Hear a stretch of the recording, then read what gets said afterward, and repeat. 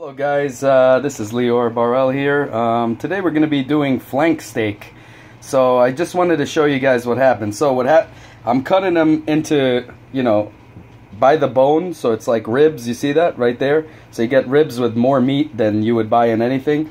Now you put about a capful of everything. You know me, I don't measure anything. So you can put rosemary in there. I put basil, oregano, capful, of each one.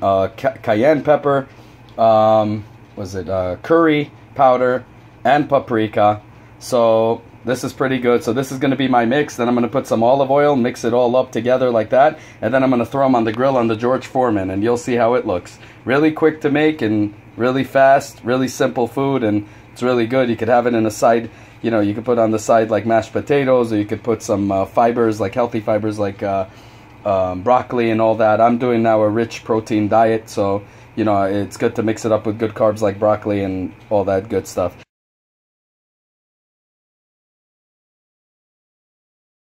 Okay, so it's ready to go in. There you go.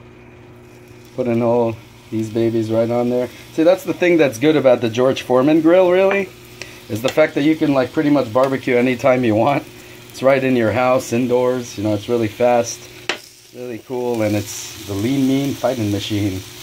Takes all the fat out, really good. I mean, these are already, pretty good cuts of meat here. But I mean, all of these usually have, obviously, has their share of fat.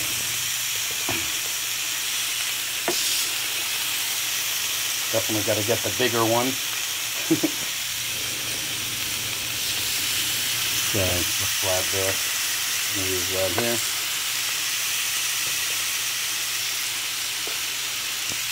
Be surprised how fast this thing cooks too. Now, I know a lot of people like to marinate it overnight, let the juices sink in, but I love the taste of the meat, and I don't like it when it's overpowered anyway. So I usually also I'm a dude, I don't have patience.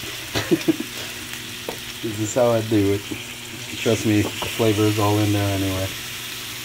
Oh, that's a big cut right here. It's going to be hard to cook that extra. Over here.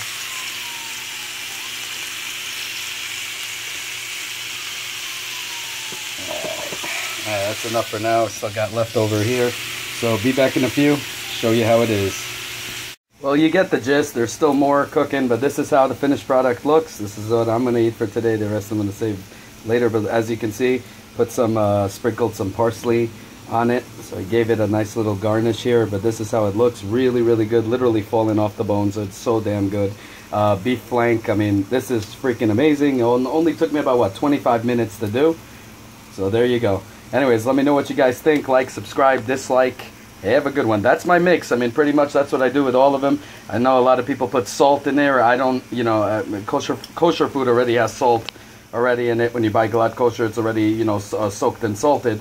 So, it's all good. And, so all I add is just, pepper a little bit and cayenne pepper, capfuls. Pepper only a sprinkle. Then a capful of cayenne pepper, curry, basil, oregano, and paprika. And then I mix it all up with olive oil, just mix it together and then just put it on the grill. That's it. That's my mix, guys. It really tastes good. Let me know what you guys think. Some people like to put garlic in it, garlic powder or fresh garlic. That might taste good. I just think it kills the flavor of the meat. So I don't really like it, So let me know what you guys think. Let me know your mixes in the comments below. Have a good one. Take care. Bye.